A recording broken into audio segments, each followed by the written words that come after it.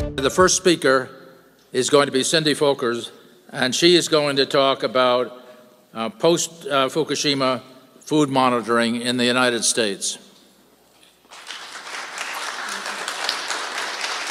In general, testing of U.S. foodstuffs is inadequate. The U.S. limit of 1,200 becquerels per kilogram of just cesium-134 and or 137 is way too high. And it isn't binding, because the FDA can decide to act or not at any level of cesium contamination. So it's exactly like not having a standard at all. Japan, on the other hand, their limit is 100 becquerels per kilogram. So how should we think about these contamination levels, and how low should we attempt to make cesium contamination in our food? There's no safe level of radiation. Every exposure does carry some risk, no matter how small.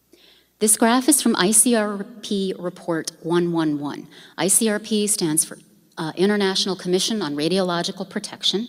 They recommend how much exposure is okay for humans. Governments follow these recommendations when setting standards. This graph shows us even what are considered very small amounts of cesium, when ingested routinely, can build up to unexpected levels in the body. Fukushima isn't the only source of cesium contamination.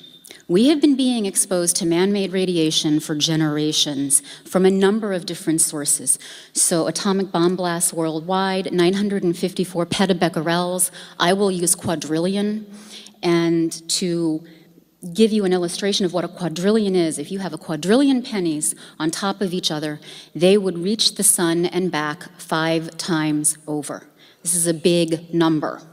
Every nuclear power reactor releases radionuclides to water and air as part of their operating plan. It doesn't take an accident to release this material, although we know they've had plenty of those as well. Then there's Chernobyl. 85 quadrillion becquerels of cesium-137. This number has a margin of plus or minus 26 petabecquerels. So that's 26 quadrillion becquerels. Now, what these slides have shown us is that we don't have a good idea of just how much cesium has been released or continues to be released. Pathologies at these low levels can include hormone imbalances, angina, diabetes, and hypertension, which, by the way, are all sort of aging diseases as well. In addition to these diseases, as cesium passes out of your body, its radioactivity starts to damage your kidneys and your bladder, which in turn damages your body's ability to rid itself of the cesium. Why is the US guideline so high? And how about Canada's? Well, it seems to be some sort of official policy to encourage people to accept increasingly radioactive food. Consider this quote, also from ICRP Report 111. There may be situations where a sustainable agricultural economy is not possible without placing contaminated food on the market. As such, foods will be subject to market forces. This will necessitate an effective communication strategy to overcome the negative reactions from consumers outside the contaminated areas.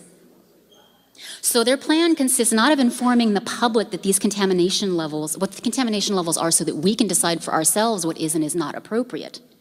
It consists instead of convincing us that man-made radiation in small doses is not harmful.